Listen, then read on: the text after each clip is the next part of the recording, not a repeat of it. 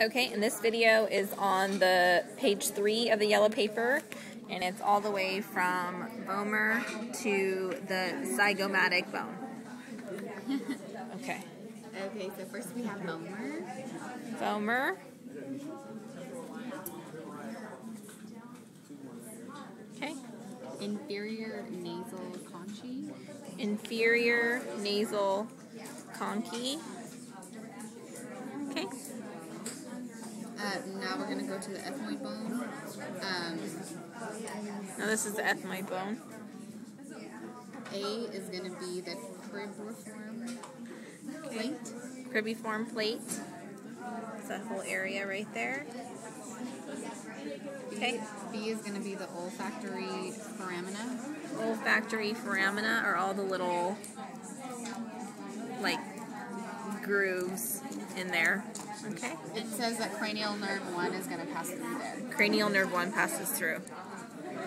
C is Crista Galli. Galli. Crista Galli, and that's the ridge in the cribriform plate.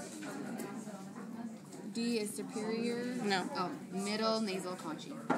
Middle nasal conchae, and it's those two right there. All right. E is perpendicular plate. Perpendicular plate, and it's just from the top to the middle part right there.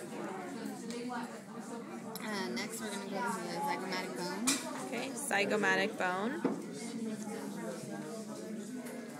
So it's on both sides.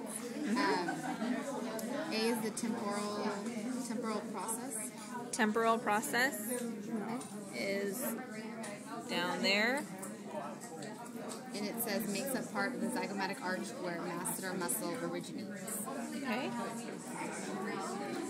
B is zygomaticus muscle.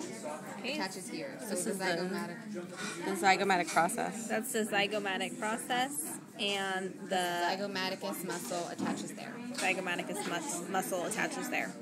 And that's it.